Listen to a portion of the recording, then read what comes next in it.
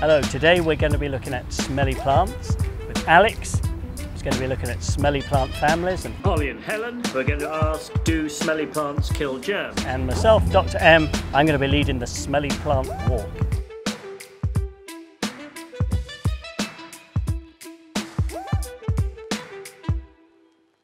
What do different plants smell of? And the answer is lots of different things. Some familiar, some unfamiliar. But sometimes very different plants can smell the same. For example, lemons and lemongrass. It's exactly the same chemical, limonene, but in completely different families.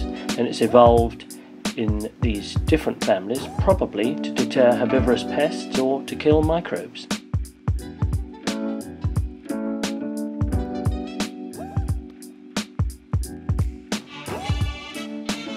Can smelly plants kill germs?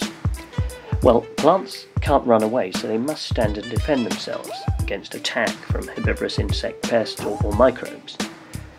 Some plants have antimicrobial chemicals which kill the germs, and they may have these in their leaves or stems. This is like a chemical armour which defends the plant from attack. The lab experiment we did showed that some plants like lavender, eucalyptus and garlic left a halo of microbe-free space on the agar plate, showing that they do in fact kill microbes. Smelly plants can kill germs.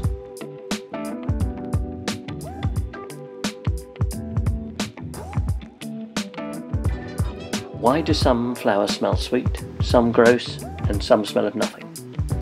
Sweet-smelling flowers may have evolved to signal, "I've got nectar," and to attract bees as pollinators.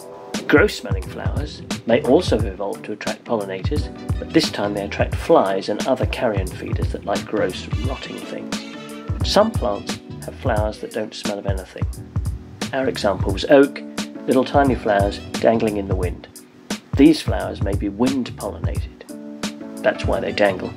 And they don't need any smell. They're not trying to attract anything. They just want to get the pollen into the wind.